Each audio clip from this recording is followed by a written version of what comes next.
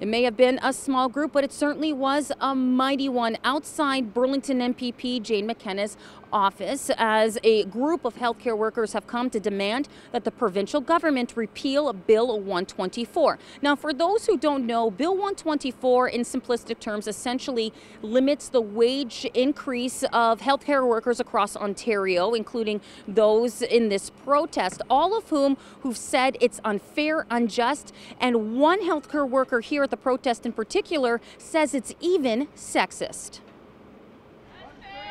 Our occupation is 80% women, female-dominated occupation. And guess what? Fire, police, male-dominant occupations, they're not governed under Bill 124. What is this again? We are meant to sacrifice. Sharon Richer of CUPE's Ontario Council of Hospital Unions is calling on the Burlington MPP and Associate Minister of Children and Women's Issues to stand up for the female healthcare workers and repeal Bill 124. At a rally in front of Jane McKenna's office in Burlington on March 16th, Richer says this bill puts a bigger gap between women's wages versus men's, which is disappointing. This bill is sexist. You know, hospital workers are predominantly female.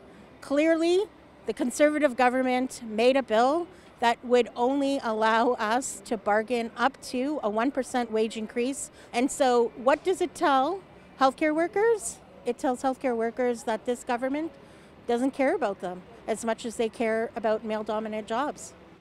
Bill 124 was passed in 2019, with CUPE's healthcare workers fighting it ever since.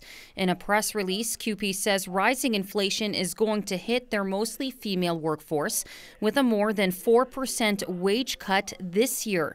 Richer says this is not how the province should be treating our pandemic heroines.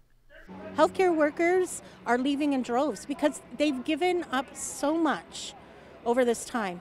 A single mother couldn't speak to her children, you know, for the last 2 years because they're speaking through a door because they're afraid to bring home the virus.